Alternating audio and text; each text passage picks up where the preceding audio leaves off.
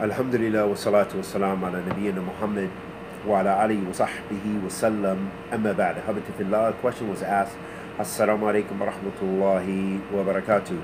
I know a sister who is a single mother. The child's father is a non-Muslim and isn't really involved.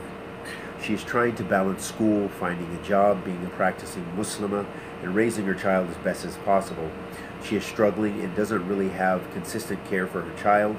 Her mother typically babysits, but sometimes she drops hints that it's hard for her to watch the child. She has things to do. So she doesn't know how she will go to class and work. I feel that the sister is getting discouraged. Do you have any advice for her? Barakallah feek. Wa feekum barakallah. First and foremost, the advice that I would offer in a situation like this is the ayat where Allah subhanahu wa ta'ala says, Ya ayyuhalladhina amanu wa taqullaha haqqa tuqatihi wa la tamutunna illa wa antum muslimun. O you who believe, fear Allah and as the true fearing of Allah. So fear Allah as much as you can. Wa la tamutunna illa wa antum muslimun. And do not die except in a state of Islam.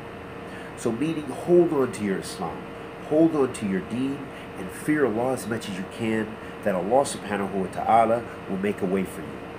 And likewise, the statement of Allah Azza wa Jal fi Kitab al-Kareem, Ya ayyuhalladhina amanu qulu Ya ayyuhalladhina amanu ittaqullaha wa qulu qawlan sadida yuslih lakum a'malakum wa yaghfir lakum dhunubakum wa man yuti' Allaha wa rasuluhu faqad faza fawzan 'azima. Also the ayat where Allah subhanahu wa ta'ala says fi Kitab al-Kareem, O you who believe, fear Allah. So Allah subhanahu wa ta'ala is commanding us with fearing Him. And we already know that when we have a command from Allah subhanahu wa ta'ala, the asl, or the origin of that kalam is what? Is that it is an obligation for us to follow. So Allah subhanahu wa ta'ala is commanding us to fear Him and speak the truth. And what's going to be the result of that is Allah subhanahu wa ta'ala is going to rectify your deeds and rectify your affairs from having taqwa.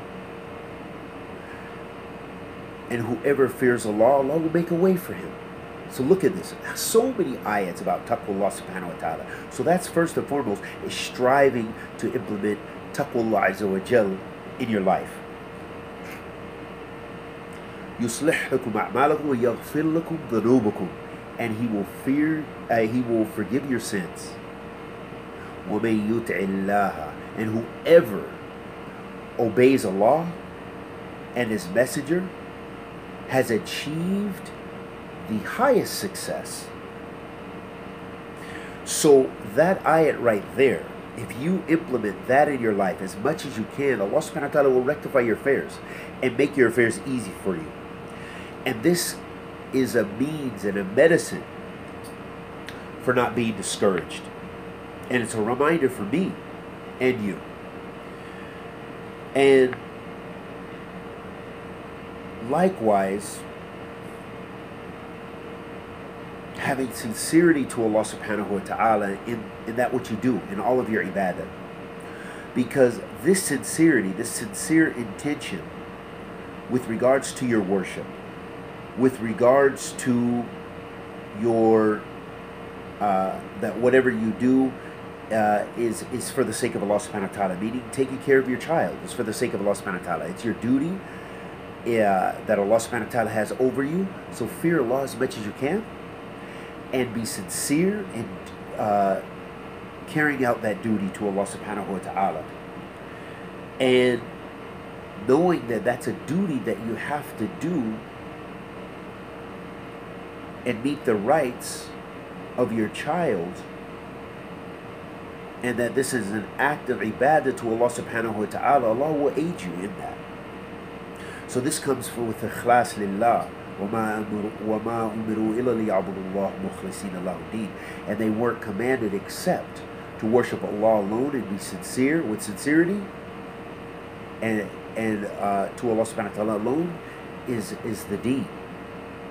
So doing all of those things and those maratib of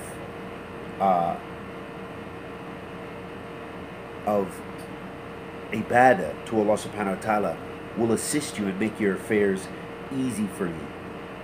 And likewise, taqwa just cannot be overstated, because listen to this bit of a hadith of the Prophet ﷺ. The Prophet ﷺ was walking, and he was by some graves, and he saw a woman who was crying, severely in stress and crying by the grave of her child. And he sallallahu alayhi wasallam said, "Ittaqillaha wasbari." Fear Allah and be patient.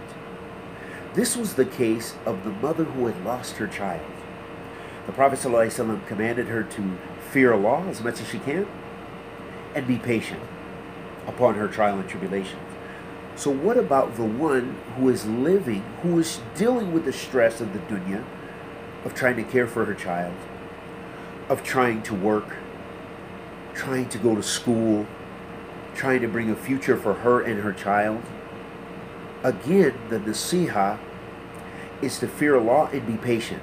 And we know all the ayats and all the commands from Allah subhanahu wa ta'ala, and that is the success, is through patience to Allah subhanahu wa ta'ala and fearing Allah tabarak wa ta'ala. As far as some other practical advice, because that will be the spiritual advice to help her to put her trust in Allah, to tawakkal Allah, to have i'timad ala Allah wa fi'l asbab, to rely and make efforts to do what she's doing, and she's doing that. May Allah subhanahu wa ta'ala reward her and bless her and make her affairs easy. Make lots of supplication to Allah subhanahu wa ta'ala so that you can continue your duty to Him subhanahu wa ta'ala, and you can continue being consistent with your child. And Allah will aid you and make your affairs easy and good. So put your trust in Allah subhanahu wa ta'ala. Keep relying on Allah. Keep making effort, and put your heart with Allah subhanahu wa ta'ala that you're going to be successful. You're going to be successful, but it's going to come with trial and tribulations.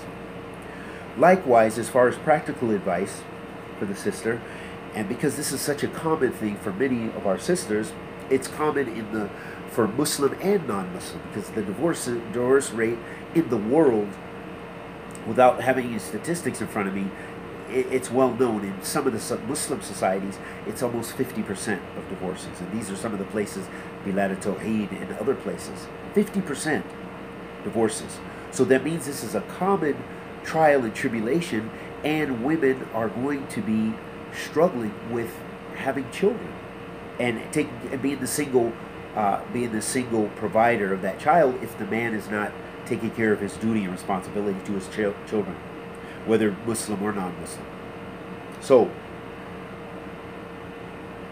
a last piece of advice is make an earnest effort, along with your dua and along with putting your trust in Allah subhanahu wa ta'ala, make a sincere effort to marry.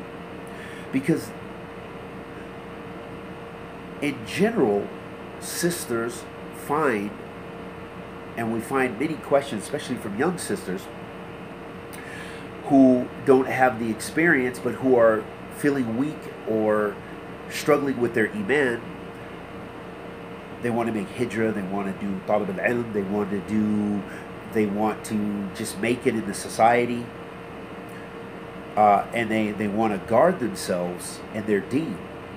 But what better way to guard themselves? And this is the advice of the ulama, and this is what the nusus, the divine text, encourages us to do, as the Prophet ﷺ said, "Ya ma'ashar al-shabab, faman istata'a minkum al-ba'a falyatazawwaj."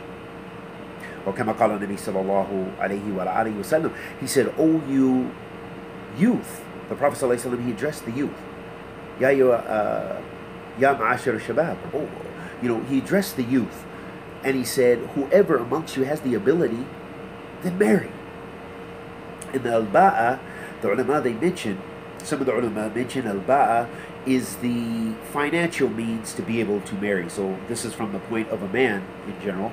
And some mention that it's the akramakumullah, the sexual prowess, that the man has the ability physically to be able to meet those physical needs of a woman, as well as of course the other spiritual and the And the financial, of course, is big and important, but also the physical as well.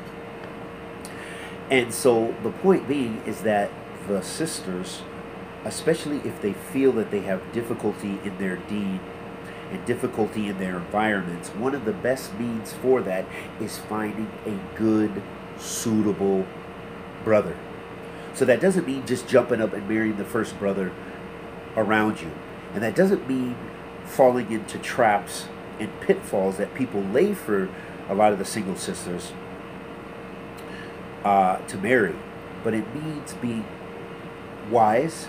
So never throw out your common sense. And finding someone suitable, either that you can get information about them through your family, through other families, and if you don't have that community and that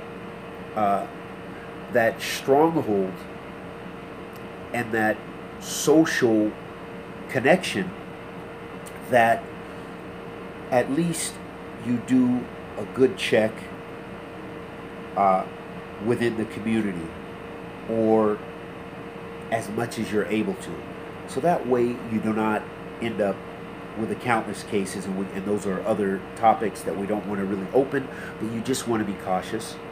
But sisters should strive to marry. And the last point I want to mention, which also we see that is increasing amongst many of the sisters, especially some sisters who may have difficulty finding a good suitor, is a lot of them, which they have a right to be, because there's a lot of abuse as far as polygamy. So that sisters should also not always be closed, or they should not be closed to polygamy.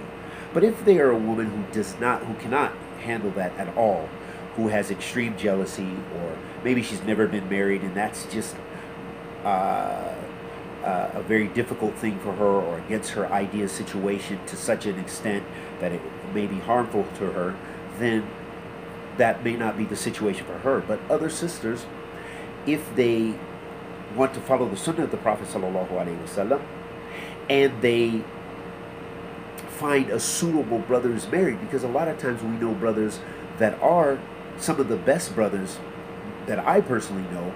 A lot of them are brothers who have been married for a long time and who have a track record. And some of the youth, sometimes even they have Muslim families. I know countless stories. Sisters, they were raised as virgins in Muslim lands. They married brothers from other countries, Muslim families. Within a year, within 2 years, it's finished. So marriage is a struggle for everyone. And marriage, and that's a whole other topic of compromise and knowing one another, and having the will to grow together, and all the other things that come with a lasting marriage.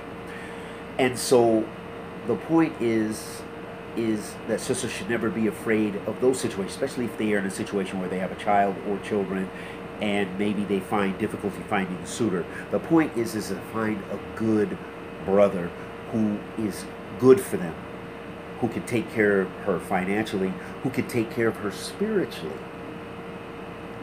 who can take care of her in all the needs. And we ask Allah the Almighty to accept our good and forgive our evil. Anything I said that was correct was from Allah Azza wa Jal. Anything that I said that was incorrect was from myself and the shaitan. Wa sallallahu wa sallam ala nabiyyina Muhammad.